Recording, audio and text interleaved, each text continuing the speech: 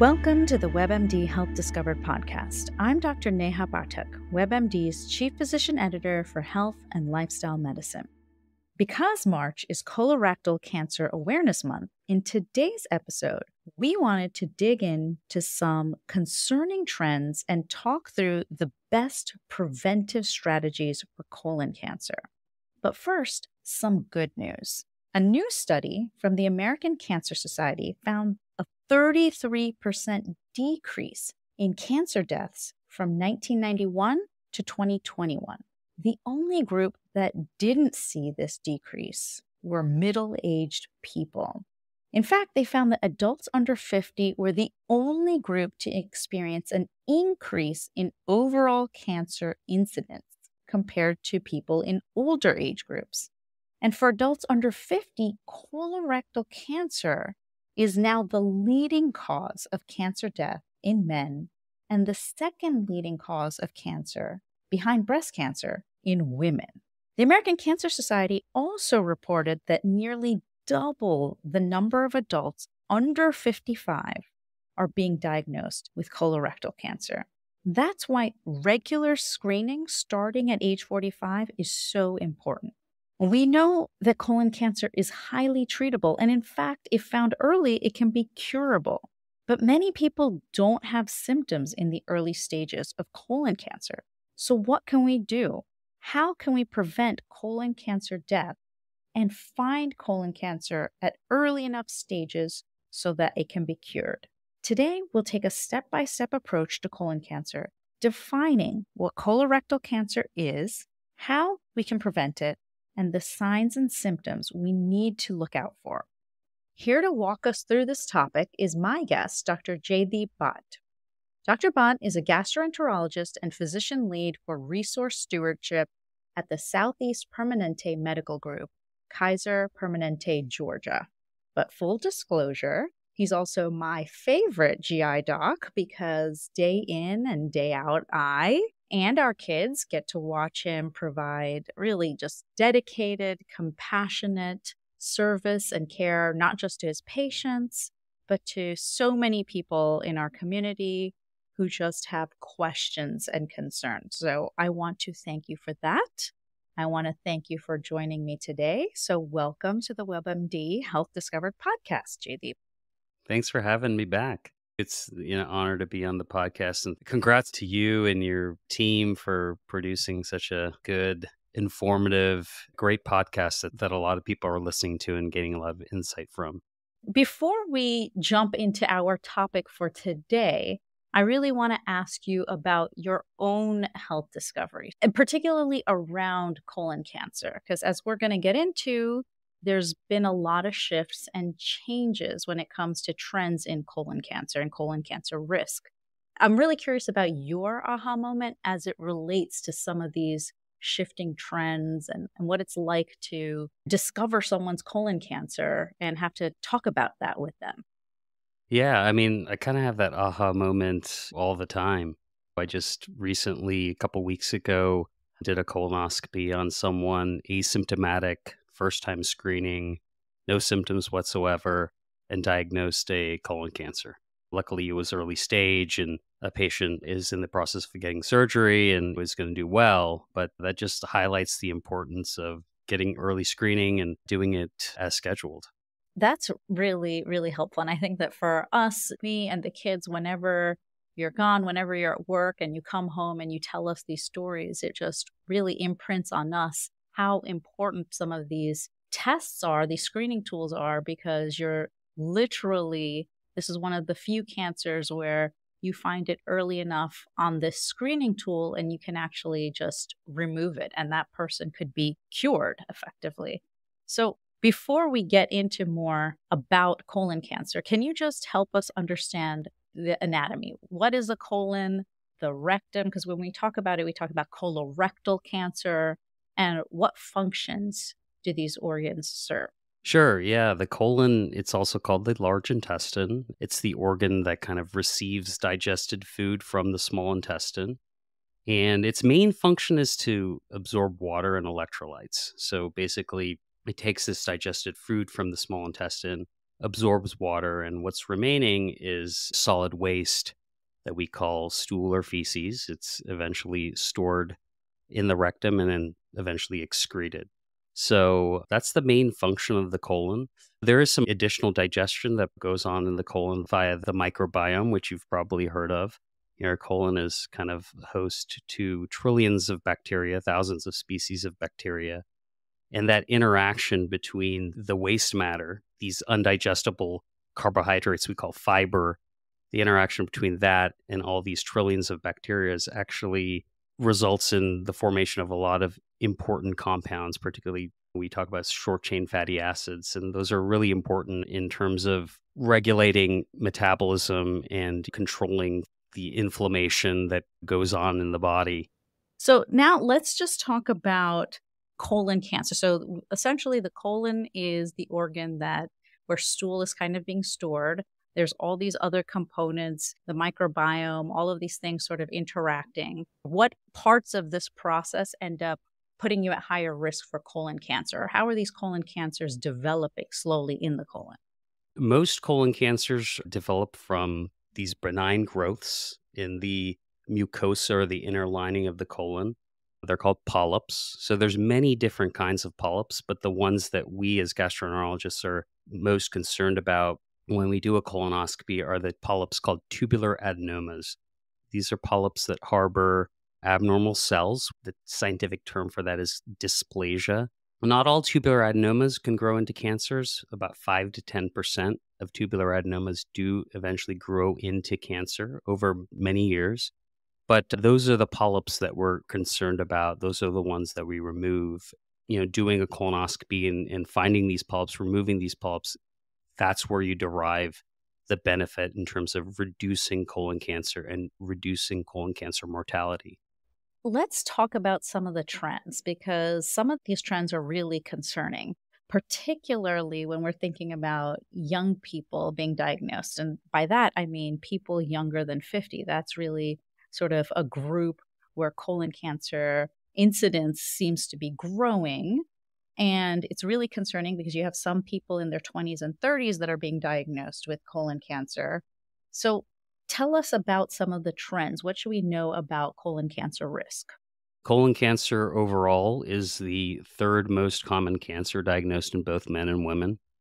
We know that it accounts for the second most cancer deaths every year, but we know that it's preventable with screening techniques and it's often curable if it's found early. We know that there's about a 4% lifetime risk of developing colon cancer in both men and women, but we know that over the last 25 to 30 years, there's been a significant increase in the risk of colon cancer in younger people. So if you compare people born after 1990 to people born around the time of 1950 or so, there's a twofold higher risk of colon cancer. There's a fourfold risk of rectal cancer. So it's quite significant. And that's led the various screening bodies to lower the age of screening to 45 from 50. Why is this happening? We don't really know. We think that it could have something to do with diets that are higher in processed foods, that are lower in fiber, higher in red meat, a sedentary lifestyle, obesity, things like that. Now, could there be other environmental factors? You've spent a lot of time talking about how the environment impacts health. Could that have something to do with exposures? Something in the environment? Are we ingesting things that we weren't 50 years ago? That's quite possible. So you hit some of my questions that I was going to ask about. So is there some difference in gender that we need to be thinking about? Certainly there's newer trends where we're concerned about it and in younger people than you were concerned about it before. So you talked about the fact that as many different bodies are recommending earlier screening. So screening starting at 45. So can you talk a little bit about what does that mean? Are we talking about colonoscopies starting at 45? Are we talking about the stool cards that people talk about? And what are some of the differences? So start with colonoscopies and then kind of talk about stool cards and the different types of stool cards. I mean, there are different modalities. As a gastroenterologist, the one I do the most is colonoscopy. That's a procedure whereby which we have patients clean out their colon. They come in, they're usually sedated, and then we put a small fiber optic scope into the colon and we look for polyps. We look for cancers. We look for other things as well. But the thing that we're highlighting in terms of when we do it as a screening test, we're looking for polyps and potentially cancers. If we do find polyps, there's various ways that we can remove those. And we do that. Generally, 95% of the polyps we see on a colonoscopy, they can be removed endoscopically. There are other forms of screening. There's stool-based testing. The one that's a little bit older is something called FIT, or fecal immunochemical test. And that's a test that's performed every year. There's another newer one. It's FIT plus a stool DNA test. So what it does is it analyzes your stool for actually fragments of DNA that could be concerning for cancer. So this is DNA that's shed from cancer harboring cells. So the one that people have heard of the most is Cologuard. So that's the FIT plus stool DNA test. So that one is done every 3 years. Generally, they're all pretty good. I mean, colonoscopy is the best in terms of detecting cancer plus polyps. But, the FIT test, if it's done annually, the Cologuard test, if it's done every 3 years, is pretty darn good in terms of detection for colon cancer detection. It's not as good for polyps. But we say the best screening test is the one that you're actually going to do. So there are people in kind of resource poor settings or in rural environments that may not have ready access to a colonoscopy or someone doing a colonoscopy. So we recommend do the test that you're actually going to willfully do and that's available to you. Is this something that people should be talking to their primary care doctor about as well, starting at 45? So if they're finding that it's really hard to get in to see a gastroenterologist, really talking through with your primary care doctor, I want to get fit tested. I need to do that every year. Is that something they should really be talking about with their primary care doctors? Absolutely. I mean, there are questions that patients are going to have. There's specific things that they may be concerned about with a colonoscopy. Of course, there are some risks to a colonoscopy. Most people do want some form of sedation, so there's kind of inherent risks with that. And then there's questions on how to handle your stool for a stool based test. So these are all questions that can obviously be answered by a gastroenterologist, but can certainly be answered by a primary care doctor as well. So it's that kind of shared decision making process that's really important when you're choosing the right modality of screening for you. So just tell us, because I recognized and heard you use a very kind and nice euphemism, which is we ask you to clean out your bowels, but we know what that means. So you're going to have to take this very intense sort of protocol of various medicines that you drink that can sometimes for some people just be really scary. So can you talk us through what preparing for a colonoscopy might look like? And then also what's the actual process for doing the stool cards?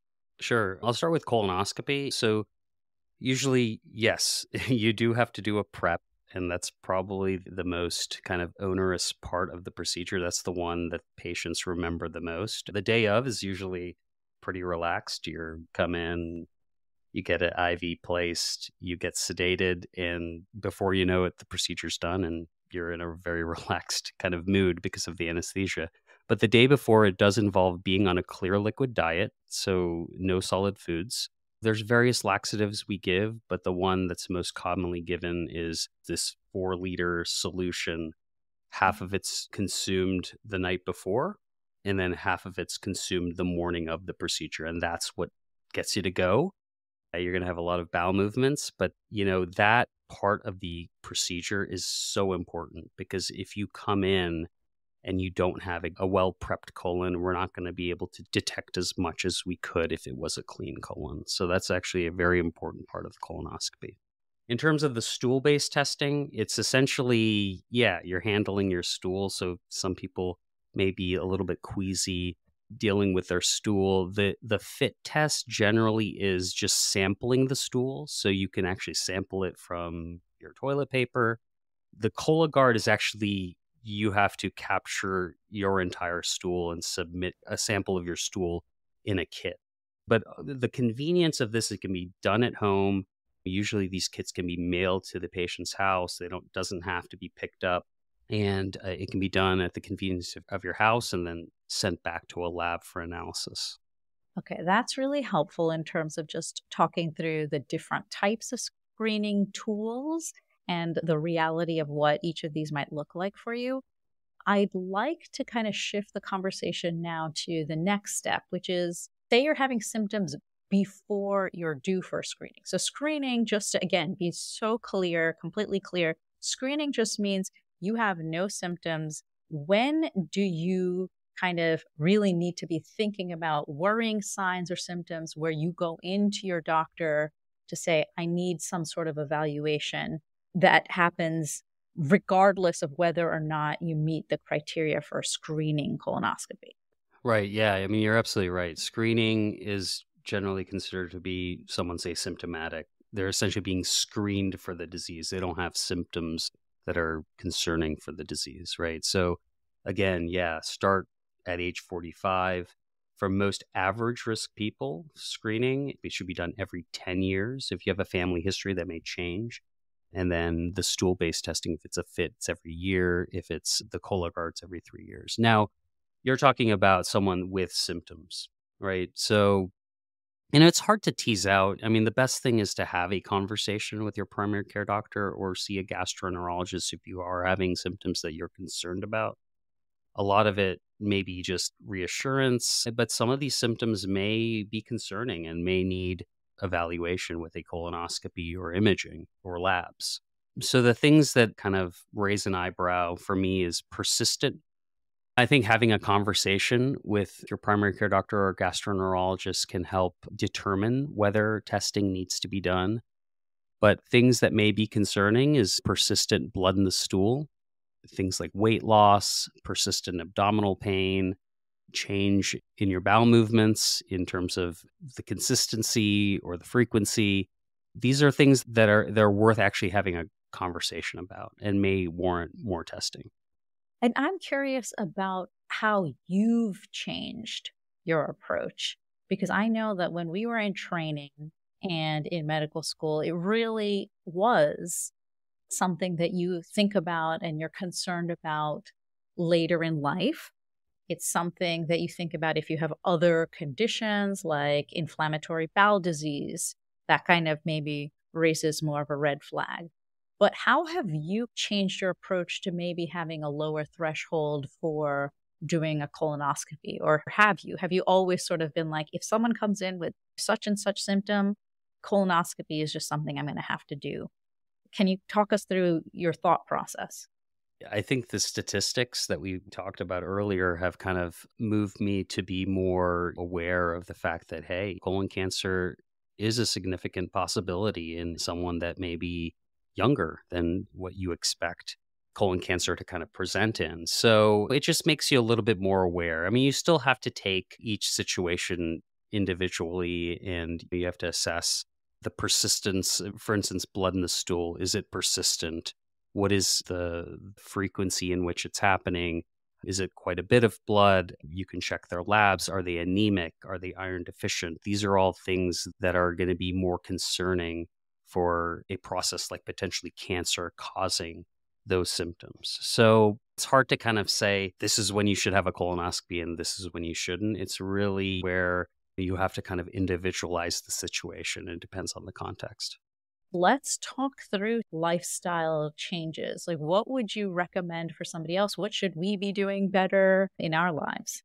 Now, we don't know the exact mechanisms of how diet and obesity and sedentary lifestyle could contribute to the actual cancer pathway, but we know that it is correlated, it is associated.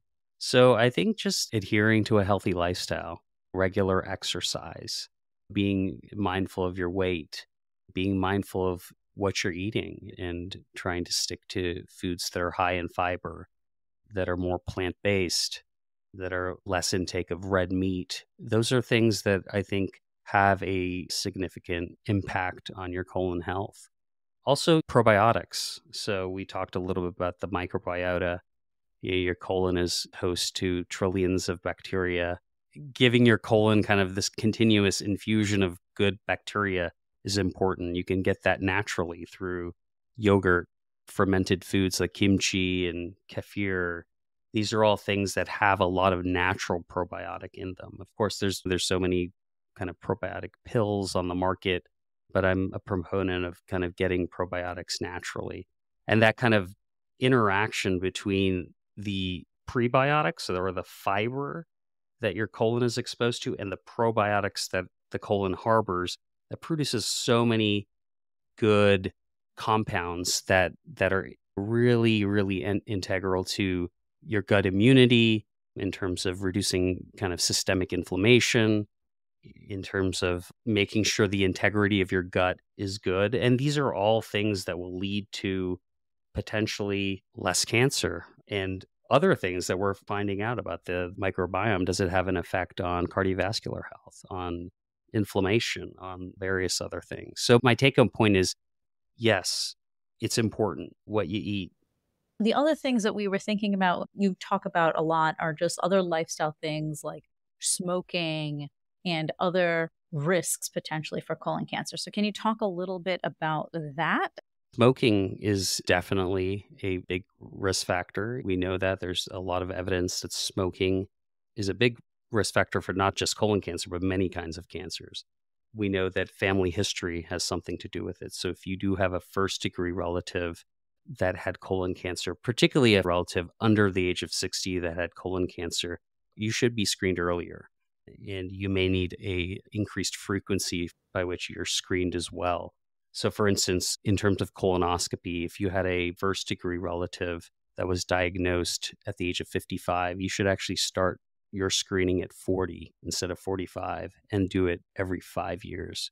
So, we know those are the two big risk factors that have a lot of evidence tied behind it. So, we've talked about colon cancer rates being on the rise. We've talked about colonoscopy and stool testing for colon cancer screening. But I'd love to get your thoughts on this new trial, this new clinical trial that was published recently in the New England Journal of Medicine. And the focus there was on a blood based screening test that seems to be pretty promising. I'd love you to just help us understand, what is that blood based test testing for when screening for colon cancer? And then I'll ask you a couple of other questions. Yeah, it's kind of cool that we're recording this right after this trial published. So it published in the New England Journal of Medicine a couple weeks ago, and it is pretty promising. It's pretty cool. I mean, there are some highlights and some things that should be noted about the test. It's basically a cell-free DNA test, so it's a blood-based test that tests for strands of aberrant DNA that could be in your blood if you're harboring a colon cancer. It was developed by Garden Health, which is a biotech company based out of California. And, the short story is it's a pretty good test. In terms of effectiveness, it's pretty similar to the stool-based test, to tell you the truth. Its sensitivity is very similar to particularly Cologuard. Not so good for premalignant polyps or premalignant lesions. So same kind of limitations as stool-based tests. The kicker here is it's a blood-based test, right? So in terms of uptake and compliance and convenience and efficiency, it may be something that's going to be more enthusiastically, you're going to have more patient participation in this kind of test, we think, than something that requires inspection of your stool, collection of your stool, mailing a kit in. Those are steps that are limitations in terms of overall patient adherence. So that's really interesting. So, what I'm hearing you say is essentially that this blood test is looking for the types of DNA that you would find if you had a colon cancer, but you're not necessarily going to be able to see these lesions, polyps, things that are precancerous. And so, in certain instances, having a screening colonoscopy is actually going to help you not only with screening, but also preventing some of those polyps that might be high risk to turn into colon cancer, but haven't yet. I think it's also really interesting that it seems pretty effective or similarly effective to some of the stool based tests. So that's really something interesting from the primary care standpoint when I offer patients colon cancer screening. And it just definitely feels like this is something that is doable in the primary care setting as well. So that's great. My question then to follow up is, if you do decide to go the route of this blood-based test, how frequently would you need to be screened? The manufacturer did suggest, if you look at the paper in the discussion section, it does suggest every 3 years. So that's probably going to have to be teased out with some more prospective trials, validation trials, things like that. But it's probably going to be every 3 years. So, as we kind of discussed earlier in the podcast, a screening test is only as good as patient participation, how adherent your patients are going to be to the test. So if you have a really, really accurate test, but not many people participating in it, it's not a great test. This has about an 87% sensitivity for colon cancer. Cologuard, in comparison, is about 94%. FIT testing is about 70%. Colonoscopy is obviously the gold standard, but the most onerous of all of these tests is a colonoscopy. Of course, that's something you're going to need if you do have a positive blood test or if you have a positive stool test. That's going to be the end result. But in terms of a screening test, it can be pretty difficult. And as we talked about also, if you're in a setting that's resource poor, it's in a rural area, it may be very difficult. So, this is a really exciting kind of tool. It's another tool that we're going to have in our toolbox. And our goal is to have 80% of people screened for colon cancer nationally in the next, I don't know what the goal is exactly, 10 years or so. We're not doing a good job. They looked at this, they decreased the age to 45 a few years ago. Only about 59% of people of eligible screening age actually get screened with one of these tests. So we have a long way to go. And this is another tool that we can use to accomplish that goal.